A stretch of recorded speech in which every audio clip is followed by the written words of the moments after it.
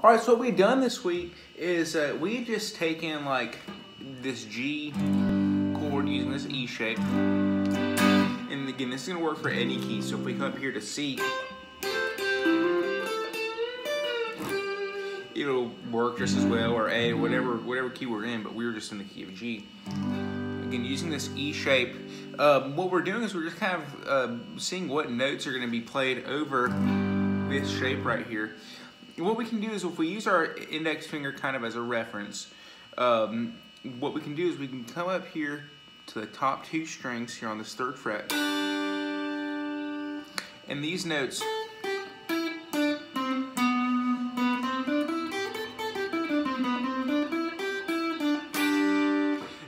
are all going to be in the key of G.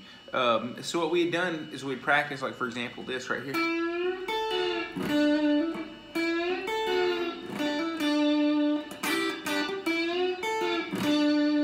So what I'm doing is I'm taking my 3rd finger, I'm putting it here on this 5th fret, and I'm scooting right up next to this fret and doing a bend. And then using my pinky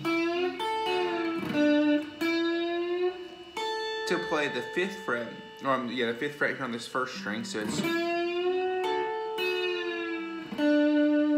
or we can do this, play them at the same time.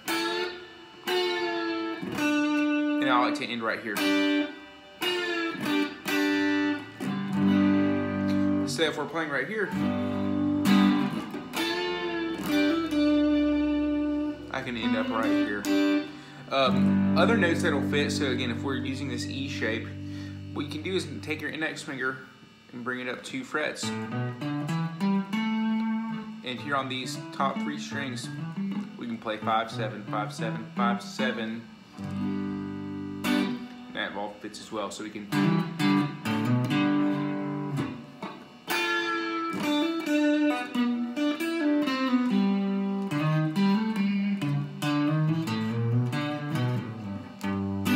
Same thing, again, it'll work in C.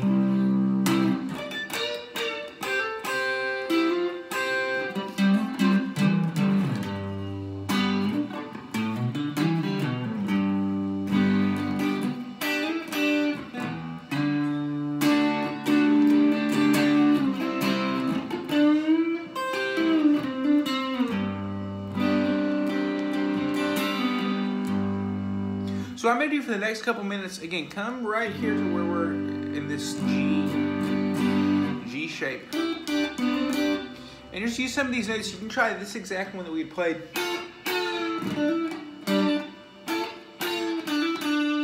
Try playing that along with me. I'm going to start right here in the key of G. I'm just going to play for a couple minutes and I'll have you play along. So I'll count us in. 1, 2, 3, 4.